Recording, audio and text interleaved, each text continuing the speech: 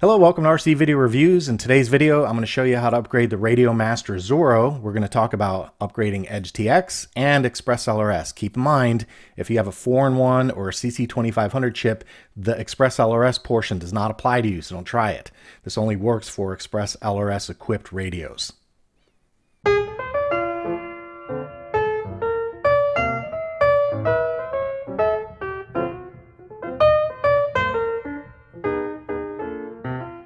We're going to start out by upgrading EdgeTX first, and I'm going to show you two methods to do this. The first method will be online using the new tool buddy.edgetx.org. That'll be method number one. The second method will be by putting the binary on the radio itself and flashing from the radio. So I'm going to show you both ways just in case something doesn't work.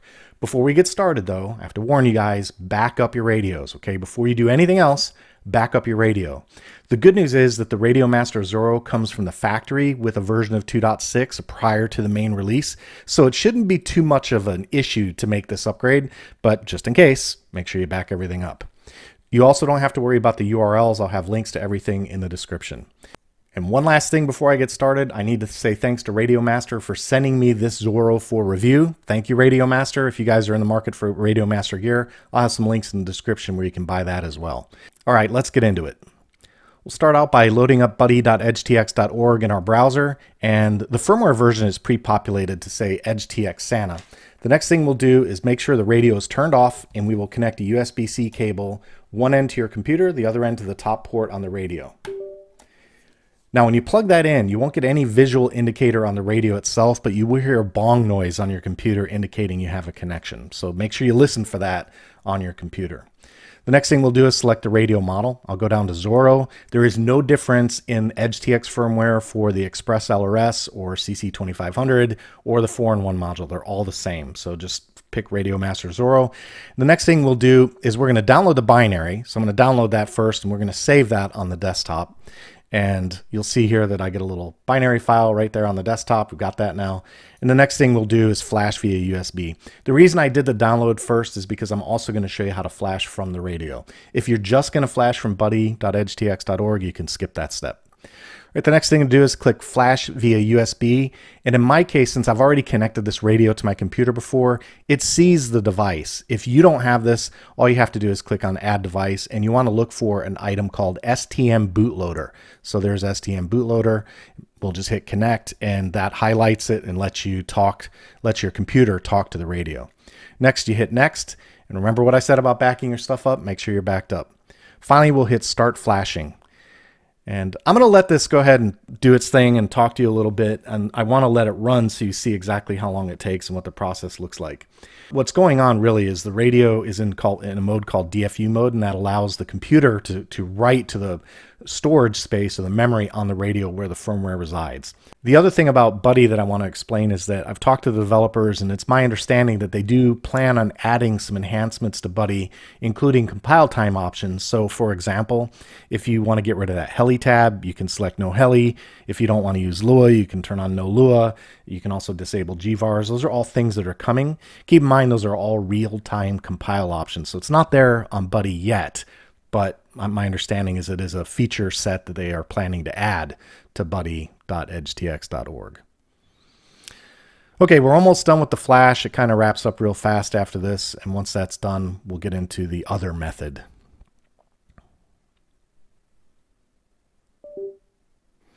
Okay, I've seen this before where the flashing process gets to 100% and it doesn't finish on the web browser, so you should normally see a couple more icons. It'll say flashing done, everything looks good.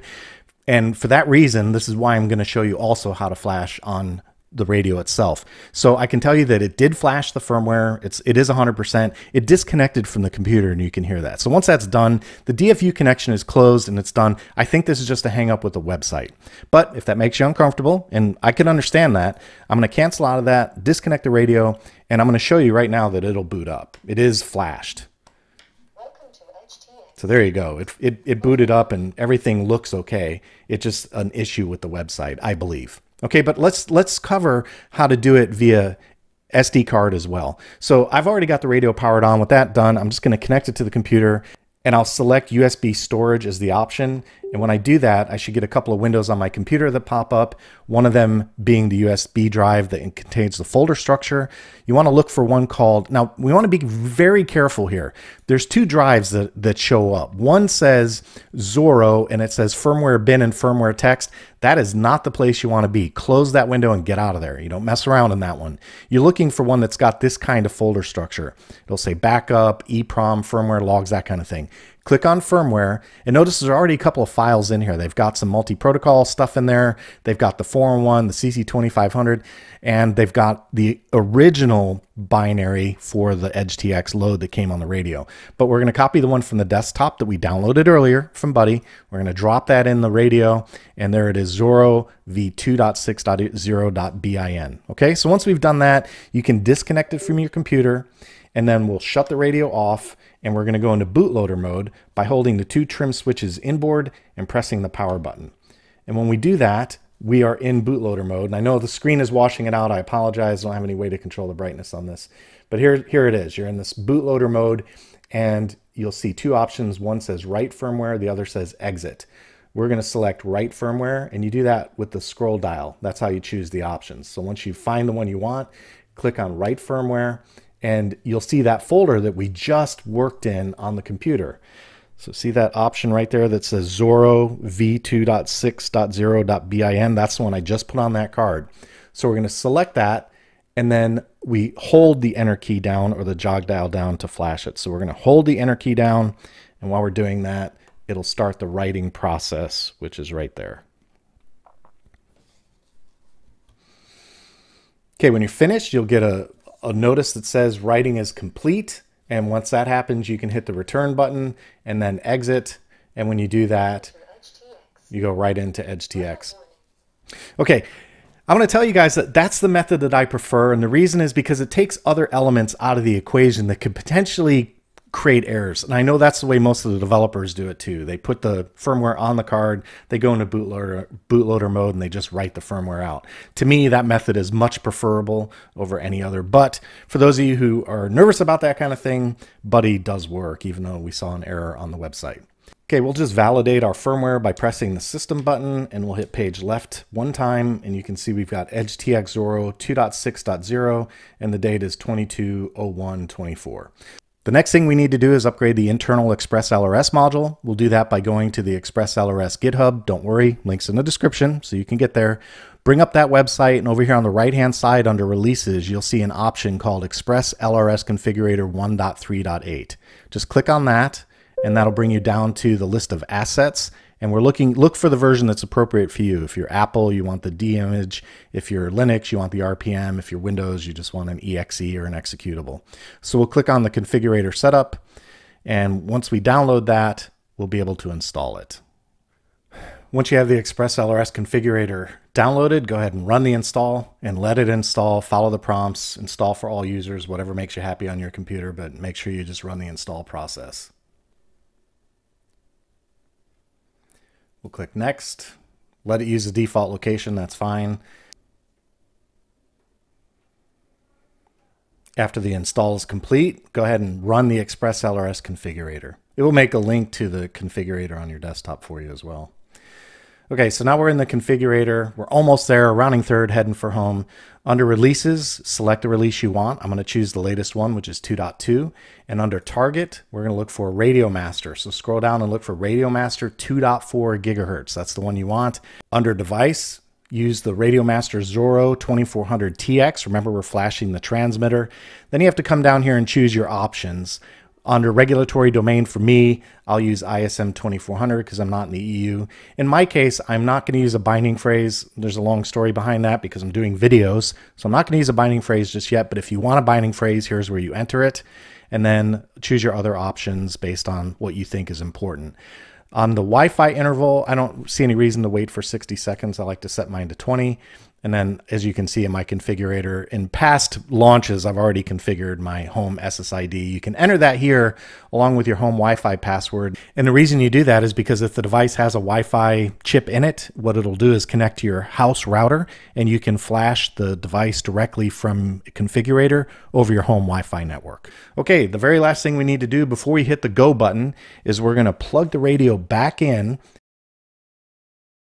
And you should be prompted with three options. One of them is joystick, the next one is storage, and the bottom one is serial. You're going to click on serial, USB serial debug.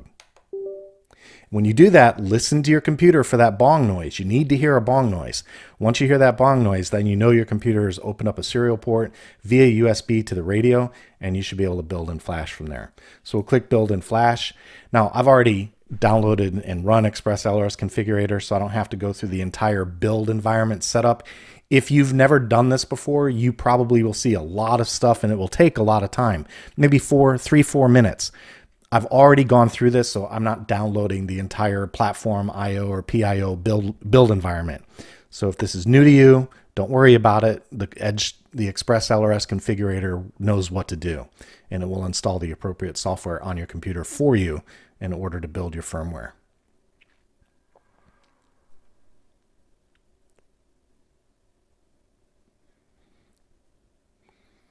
So if you're not aware, what's happening is the firmware is being compiled on your computer real time.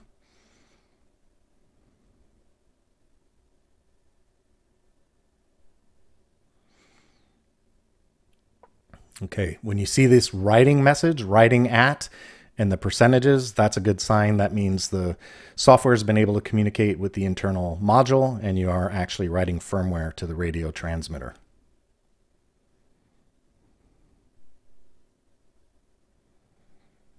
Okay, when you're done, you should see success. And then update Lua. Make sure to update the Lua script on your radio. You can download the Lua script, and after you reconnect your radio, just put it on your desktop somewhere. I've already done this, but here's the Express LRS V2 Lua. Just put it somewhere you can remember, save it to your desktop, and then once everything is done, you can click back, close the configurator, disconnect your radio from the computer, reconnect the radio to your computer, and you should be prompted again on the radio for joystick, storage, or serial. In my case, I want to hit storage this time. And when I do that, I should get a pop-up. Remember, we don't pay any attention to this one that says firmware bin or text. Close that. And then we want to go into scripts and then tools. And you'll see a file in here called ELRS V2. Get rid of that one. Get rid of the Lua compiled version. So get rid of that. And then just drop this ELRS V2 on that folder, on the tools folder, and let it go. After you've installed the Lua script, we'll do two things. The first thing we'll do is press the model button, and we'll hit page right and then scroll to the left. And you want to look for the internal RF module and have it in mode crossfire. So that's what the radio uses to communicate with the internal module, is the crossfire protocol. That just makes sure that the module is turned on. So after you've done that, you should be able to hit the system button and scroll to your Express LRS Lua. And once you find that, just to hit the enter button on the jog dial, and there you go. You're now in and talking to the Express LRS module. So you can set your options like TX power and whether or not you're using dynamic mode, plus all the other goodies that you can change with Express LRS. That wraps up my video on how to upgrade your Radiomaster Zorro. In this video, you saw how to upgrade the EdgeTX firmware via buddy.edgetx.org and via the bootloader method by putting the firmware on the SD card. And then you also learned how to upgrade your internal Express LRS module using the Express LRS configurator. I hope you found the information useful, and if you did, please hit that subscribe button down there in the corner and hit the notification bell so you know when new videos hit the channel. That's all I've got for today. Take it easy. Hey, if you like the work I do here on RC Video Reviews, please consider joining me on Patreon. For about the price of a cup of coffee, you can help me keep making videos just like this one. If you'd like to help out, there's a link in the description and on your screen.